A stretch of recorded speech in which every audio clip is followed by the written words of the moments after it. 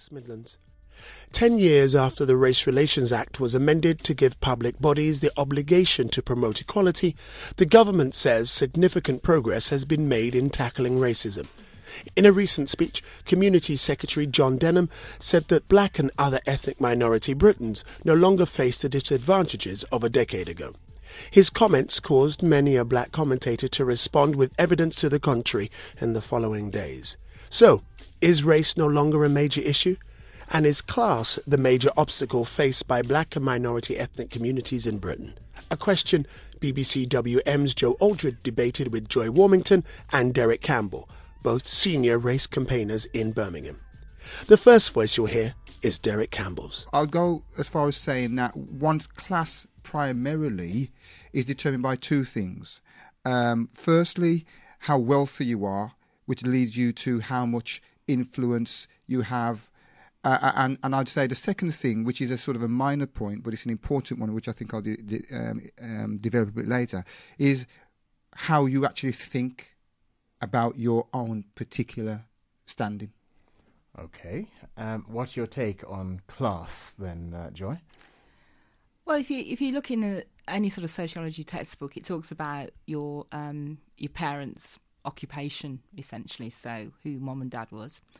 But you can't ignore what Derrick says in relation to the amount of money you have, because a lot of your opportunities are to do with your ability to buy and to, things like, where you live, or kind of school you can go to, all of that sort of stuff. It influences your opportunities in life and that of your family. So it's a mixture of the two, I think. So Britain is a class-based society. Mm-hmm. My father used to say Britain was the mother and the father of the class. I mean, not only did they, it took it everywhere. I mean, if you look at India, and the colonisation, everywhere Britain went, it took that concept of class with it. Now, do you agree, Joy, with John Denham then, when he says that we've not only to focus on race, but we have also to focus on class, because that also is a hindrance to people making progress? It is a hindrance. Black people.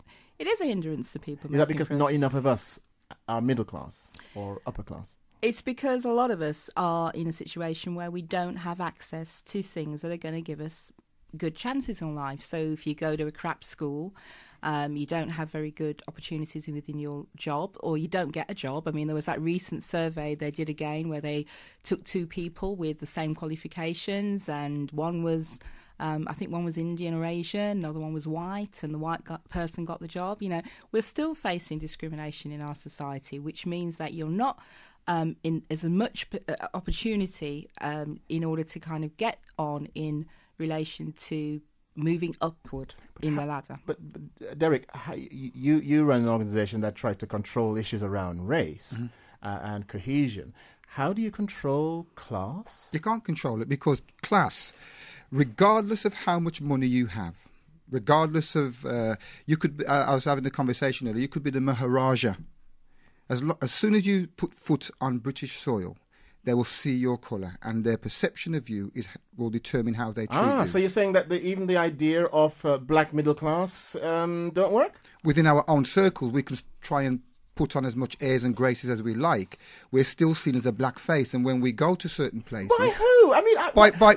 Can I tell you what I don't understand about this debate? When people say, we are still seen by, therefore we can't be, what about self-perception? Well, I mentioned the second, if you remember what I said earlier, we have a perception of our own abilities, our own standing, and within our own right, that's okay. We must have self-pride, we must have ambitions, but the bottom line is, unfortunately, it depends on how people perceive you. That's how they're going to treat you. Which people? Aren't you a person as well? Doesn't it matter how you perceive me? I perceive you. Why? When you say people, it sounds like you only mean it depends how white people perceive black people. No, because we also see that black people, you try and establish yourself within your own community. Some of your own people are the same ones that will try to destroy you. So even who do they think they are? So even black people only see black people as lower class, no matter who you may think you are. Is that right, Joy? It's a very general statement, but I think that there are some challenges about how we move forward as a community. What do we actually mean by being black in British society today? I mean, that's not a question you're debating. Well, no, but it is a question that needs to be debated. Yeah, that's a debate that's going to run and run. Joy Warmington and Derrick Campbell were debating on Chatback with Joe Aldred on BBC WM every Saturday night between 8 and 10 p.m.